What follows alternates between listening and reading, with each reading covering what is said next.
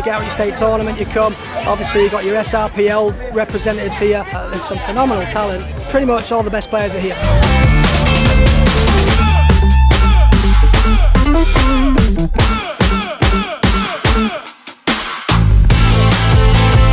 This is a feeling that I cannot explain. It was a lot of hard work, a lot of getting early at practices. 10 months we've been practicing for this.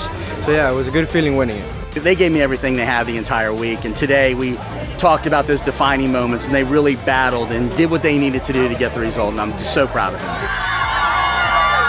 You know each other, so it's like winning like with all your best friends and stuff, so it's just a really good experience, you know, and just fun. This is something big for the kids, and it's a big opportunity for what's coming for them. Academies, MLS academies, a lot of professional teams here. This is the time, the right time to play at this level and have big people to watch them play.